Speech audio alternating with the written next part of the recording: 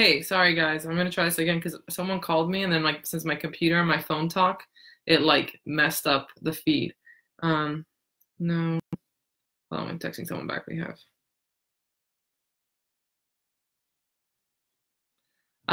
So yeah, like I said, the study from the VGM, I will put the link in comments. Really cool study, the effects of a low carbohydrate diet on energy expenditure during weight loss maintenance randomized trial. Another really cool thing, hold on, copy. I wonder if I can copy from my phone. Paste. No, that's not it. Well, I'll look it up later. Okay. Yeah, it's so weird how the phone thinks. So that study was really informative, and like I said, awesome like takeaways from this study is that lower carbohydrate weight loss, like weight loss from a lower carbohydrate diet, increased energy expenditure, so it was easier to maintain the weight loss. I didn't read this specifically in the study because have you guys tried to read those things? They're dense. But my theory from like common sense and how I know how keto works, right? Because when you eat a lower carbohydrate diet, your body burns fat for fuel, is that because the body was probably burning body fat for the energy, right? That it was missing, like that it wasn't being eaten because they did have the participants on a caloric deficit. Quite a big one, which of course, I'm not super into that. But because when you're burning fat for fuel, your body's taking those calories from your stored body fat. That's probably why the energy expenditure in these people didn't drop like the participants on a high carb study, because their body was still getting those calories. It was just getting it from stored body fat, which how awesome is that? Because as we know, if any of us have yo-yo dieted, which raise your hand if you've been, in the past, especially with I was actually, so in my FitnessPal app, I've had my account forever. And if I go back a few years, ago, I have a little chart of, I did Weight Watchers after my son was born. And when he was 6 months old, I tried Weight Watchers. And I had done Weight Watchers in high school. And I remember I lost some weight in high school with Weight Watchers. I lost 30 pounds. But I was like, I'm going to do it again. And Weight Watchers had changed their program. So you could do it online. And there wasn't a point system, really. Was there still a point system? I forget. It was definitely different. And so I did the Weight Watchers and I used my FitnessPal app to track and all their food, all that was in there. And I gained, my little weight chart went over the course of 3 or 4 months. I put on 20 pounds. And of course, although I was successful in high school, a high schooler, my life wasn't stressful, but with a baby and metabolic damage and adrenal issues and autoimmune issues that, I remember Weight Watchers stuff like avocado, an avocado would be all my points for the day, but then I could eat a bagel and it would be fine. So obviously they really favored higher fiber, higher carb, and then low fat. That was definitely the Weight Watchers model. And I gained weight doing that. And struggled for a long time to get any amount of weight off my body. And although I had been overweight all of my life, really, I remember never struggling so much. Doesn't matter what I did. And I was nursing this baby and I was trying to eat healthy and I would restrict, and then I would binge on sweets. And I was baking cakes for I was baking smash cakes for people, my friends in San Diego, and I would eat a lot of gluten-free but baked goods with maple syrup is what I used to sweeten it mostly. Anyway, and I just remember I always tell people I didn't gain a lot of weight when I was pregnant, and I think the reason for that was because I was already overweight when I got pregnant and I didn't want to get gestational diabetes, so I was very careful with what I ate, and I remained very active during my pregnancy. However, I gained 35 pounds in the 2 years postpartum. And I tried all the ways I knew how to lose weight and nothing worked. The calorie restriction, the Weight Watchers, the shakes, drinking smoothies instead of eating meals. anyways, and I'm sure all of that really wrecked my body.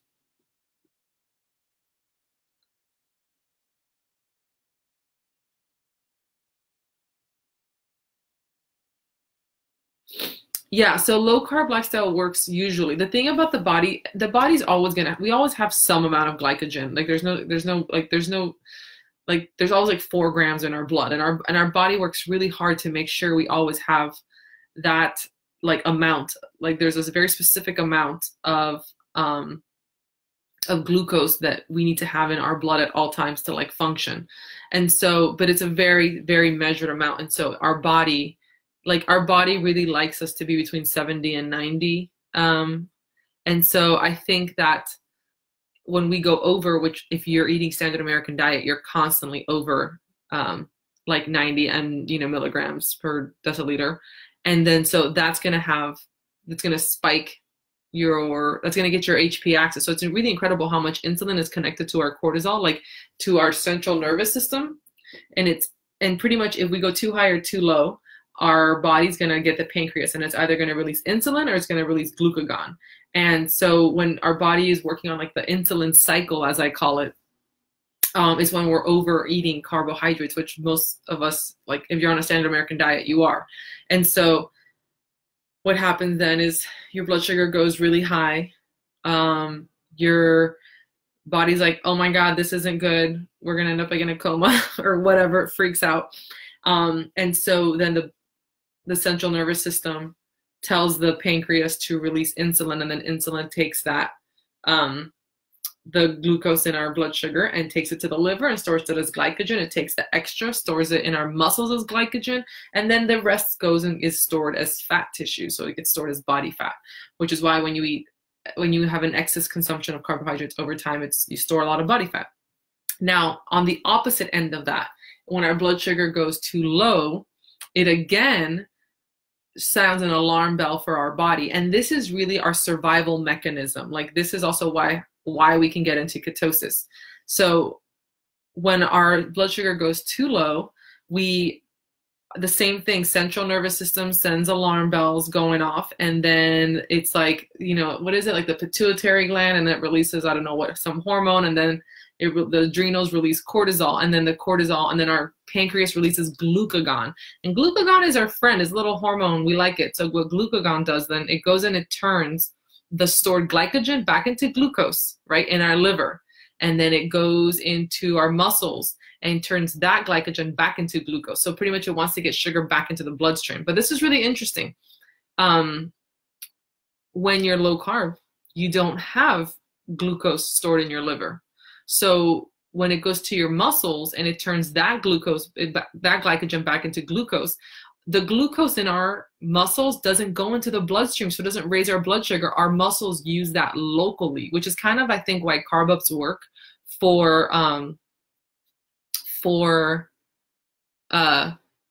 like athletes, right? But then since that blood sugar, right, that doesn't work, and that's why gluconeogenesis, and people would argue that you almost need protein to help you get into better ketosis or a deeper state of ketosis, because like gluconeogenesis protein, right, the protein being broken down into glucose actually raises glucagon, like it kind of supports that function. But anyway, and then glucagon, that's also going to go into our fat tissues and have our body use fat for fuel. And the glucagon is what helps our body break down the stored body fat to use as fuel. So people are always like, they talk about ketones a lot, but glucagon is like what's making the magic happen in our body. So glucagon is our favorite little hormone. And it's interesting when you learn about this, and when I was learning about this in school, and it's kind of like, well, isn't that a stressful thing for your body? And I would argue that, because obviously my classes don't teach this specifically for like the mechanisms of ketosis, I actually like ended up calling a bunch of my friends who have like masters in nutrition, and I was trying to explain like, what I want to know, what is the metabolic function that makes us fat adapted? Like, is it that we're kind of living on this glucagon cycle versus going back and forth? And I think it is. I think that once you're fat adapted, your body kind of prefers that, like the glucagon to, you're tapping into that versus insulin more often. But our body always uses some measure of glucose. Like even, like I said, even if it's not like, even the glucagon will take the stored glycogen, turn it into glucose. We need a certain amount of blood sugar always. But yeah, it's really cool because the great thing about a lower carbohydrate diet, and I think what's really interesting is that people have a hard time wrapping their head around the fact that when we say low carb, it doesn't always have to be as low carb as what we think keto is, like, or what traditional keto is, like 5% of your, intake, or 20 grams total. Most people will still get the benefits of a stable blood sugar with a reduction of carbohydrates in their diet, because when you look at the standard American diet template, 11 servings of grains a day, that's mind-blowing. Like, how many times a day are you eating? Like, so even just on a paleo template or a whole foods template, or you look at a lot of other healthy civilizations in the world that do some, maybe some legumes, or they're sprouted or whatever, they're not eating them, like, they're not over consuming carbohydrates, and so they're healthier. And I think that that's the main thing. I always tell people, if it's like scary to you, or if you feel like you don't do so hot, with super, super, super low carb, that's fine. You could still have the benefits and the blood sugar regulation, and just by reducing, which means, sugars, processed refined carbohydrates, you want to, starchy vegetables they can be very good for you, very healthy, micronutrients and prebiotic benefits. But of course, if you're having like loads of starchy vegetables with every meal, maybe you're kind of mimicking the standard American diet, but with paleo friendly foods, when really a paleo template is anywhere between 20% of your calories to 40 or 50% of your calories from vegetables and tubers, not 60 or 70 or whatever standard American diet would be. And I think about that a lot. I think, and in my studies, a nutritional therapy program, they talk about this a lot. Like, it's okay to say there's certain rules that kind of apply to human beings across the board as what is beneficial to us. And what's beneficial to all human beings is eating unprocessed food, eating enough fats. Like, there's a fatty acid deficiency in our society because we got this, like, in the 90s and 80s, there was this fat phobia and people stopped eating fat and they're scared of eating fat. And like, I would even argue that some people don't digest them well because their bodies, like, kind of forgot how. And the crazy thing about, there's certain essential fatty acids, and while our bodies produce some of it, omega-3 and omega-6, there's this really important balance, because omega-3 and omega-6 help our bodies create prostaglandins, which they create inflammation in our body to help our body heal, but then they also are anti-inflammatory. So first, your body, let's say when you get a cut, gets red and swollen, it's helping your body heal, but your body naturally, from the omega-3 and the DLAs, also has other prostaglandins that's going to help reduce that same inflammation. But when you have an imbalance there, because you have a fatty acid imbalance, which comes from not eating proper amounts of omega-3 to omega-6, which, small segue, is why it's really important to have a balance there, right? Most Americans eat way too much omega-6, which is the pro-inflammatory fat, and not enough omega-3, which is the anti-inflammatory. But that's then why you have a ton of people who are taking NSAIDs and non-steroidal, anti-inflammatory, whatever. What those do is they block the prostaglandins. They block the enzyme that creates the prostaglandins in our body, which is crazy. So instead of letting your body use its natural function of heat, the inflammation is there to protect your wound or whatever it is, right? And then the body has its own anti-inflammatory thing. So not only is our diet skewed, but then we're taking these medicines and over-consuming these medicines, right? I would say that there's a time and a place, but there's this over-consumption. Like, anything hurts, pop a Motrin, pop an aspirin, pop Tylenol, instead of figuring out the root cause. So it's all tied together. We have this pro-inflammatory diet full of, oxidative fats and grains and way too much carbohydrates, and we're riding this insulin roller coaster and, chronically stressing our body out. Because what happens is, how I was just talking about The I was just talking about the glucagon, right? And how when your blood sugar crashes or goes too low, you get that glucagon cycle, which, and yes, cortisol kind of, is the start of the release of the glucagon cycle. But that's when you're a sugar burner and you go from the sugar high to the sugar low, like 2 hours after you have a donut and you feel like crap, and your blood sugar goes, because insulin tends to overcorrect, right? You eat, your blood sugar goes up to 200 because you just had a bagel and coffee with cream and sugar, and then your body's like, insulin, insulin, insulin, insulin, insulin, insulin, insulin. We have to get rid of the sugar in our blood. We have to put it away. We have to store it in the liver and the muscles and the fat tissue. But then all of a sudden it's like, oh, too much, too far, too far, too far, and then we crash. And then cortisol, our adrenals are like, the adrenals glands are like, release cortisol, get the glucagon out, get that sugar back into the bloodstream. It's really this like dance, right? Because we have this narrow window. However, when you're fat adapted or eating a lower carbohydrate diet, instead of having these crashes, you're just riding this nice little wave, right? And because your liver glycogen is essentially depleted, you're burning, stored body fat. And, oh, I forgot my train of thought. I know I was talking about the prostaglandins. Oh, right. And so we eat this diet, right? This diet that's full of oxidative fats, hydrogenated vegetable oils, seed-based oils, which are made using extreme heat and chemicals. And the crazy thing about a lot of these seed-based oils, guess what? They oxidate easily, which means that under high heat, these fats turn rancid. And rancid oils have free radicals. They have unstable like atoms. And so they're carcinogens essentially.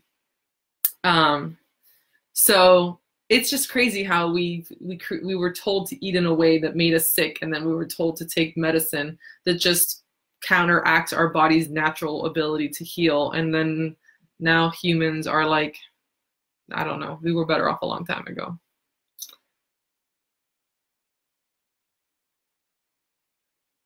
I'm trying to read your comments. Oh my God, trying to tell my husband the food pyramid is so outdated is impossible. He loves his carbs. I mean, Julie, the interesting thing is that I will say historically, and if you look at nutrition from an anthropological point of view, there is no one right way to eat, right? Excuse me. So carbs aren't bad. I mean, my husband eats a ton of carbs, but he's also an avid cyclist. So like, let's look at activity level is super important in correlation to higher carb consumption, I think. Like Chris Fromm is the fastest cyclist in the world. Right now, he's the top cyclist out there. This guy is in ketosis. He's a keto, and he's an endurance athlete. So being fat adapted is really great for his longer rides. This guy rides hundreds of miles, maybe 200, 300 miles a week, right, training. He eats about 150 grams of carbs a day. You tell any normal keto person that, and they're like, hell no, that's not keto. For Chris Fromm, it is, because he is burning that glycogen like this. Like, think about explosive muscle movement. Like, it's, for our body to get energy from fat, it takes a little bit longer, right? Because it needs cortisol actually isn't the first line of defense. Our adrenals release epinephrine first, and so like that's going to be like sugar. Like when that happens, sugar is a faster, like glycogen is like, especially liver glycogen is going to be the fastest form of energy available to you. So if you're a CrossFit athlete, or if you're, like I said, someone who's just a lot, like I'm talking like a lot of working out, like you're going to burn through that glycogen so fast during your workout, in those movements, that the rest of the day you're going to be burning fat as fuel. You're still going to be fat adapted. Your body's going to have that metabolic flexibility. So like I said, there's no like one right way to do it. I think that when you look at genetic makeup, medical history, if your body responds really well to insulin, you can do those things. The reason why low carb has kind of taken a hold of the masses, it's gotten so popular, is because most Americans today are pre-diabetic. Like like insulin resistant or almost there, or type 2, you know, like these things, like it's a widespread epidemic. And so it's an overcorrection for the overconsumption of carbohydrates that we saw in the last, you know, 20 years, 30 years. And if you look at the studies of Dr. Weston A. Price, right, physical degeneration, he would argue that these things can be passed down. Like, unfortunately, you know, my parents who grew up in the 60s and 70s and 80s, when fat was bad, saturated fat was bad, like I've inherited that, like that degeneration, you know, and so I'm still working on fixing that, if that makes sense. Like our gene expression, our epigenetics can be passed down. So that's kind of where that theory comes from. But there isn't one right or wrong way. It's just right now that's the hot topic.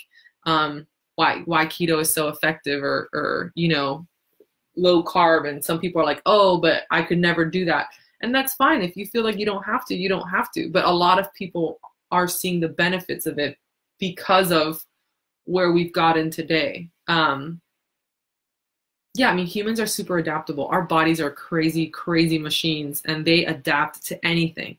It's just either you adapt well or you adapt poorly, and you're kind of crippling your system. And I think that there's a divide there with people who, you know, live out their lives eating whatever they want.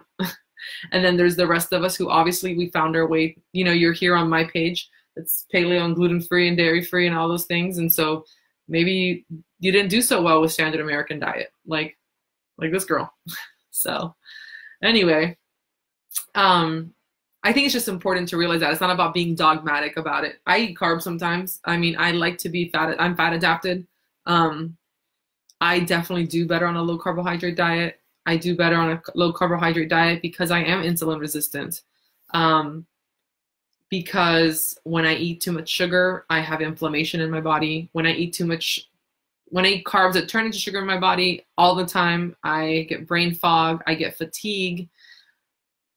And again, inflammatory symptoms, I gain weight very easily. I eat low carb because it makes me feel good. And I eat really well. And I'm not psycho about it because I also know that the carbohydrates I do choose to include in my diet are whole food carbohydrates. I'm not eating grains or refined sugar. I'm not eating, you know, Chips Ahoy or, I don't know, McDonald's drive-thru. And I'm okay saying that I don't feel like those foods have any place in our diet. I think that for me, as you guys know, real food first, and then from there we make other choices, which we can figure out what works for each and every one of us. But yeah, I think it's okay. It's okay that we all figure out what's works for each of us. But the science is good to know. It's good to understand how these things work in our body. So if you're just tuning in, you can rewind. And I talked about glycogen and glucagon, and I talked about what role the central nervous system plays in all that, and talked about the hormone, like the prostaglandins, the hormone-like substances in our body that control inflammation and anti-inflammation, and the connection to essential fatty acids. So you can rewind to watch all of that if you were just tuning in. I'm going to sign off now and enjoy this snow day with my family. But yeah, just remember, it's really interesting to understand the science and how our body works, because when we have basic knowledge of what happens under the hood, we can make better choices for ourselves based on that knowledge. And it's incredible because they don't teach us this stuff in school. They don't even teach us the basics of digestion, not really. So yeah, we'll talk about digestion another day. That'll be another good live. I have a lot of fun things about digestion, and the importance of hydrochloric acid. Stomach acid is good for you, but that's a story for another day, guys. Have a really good one, and happy Thursday.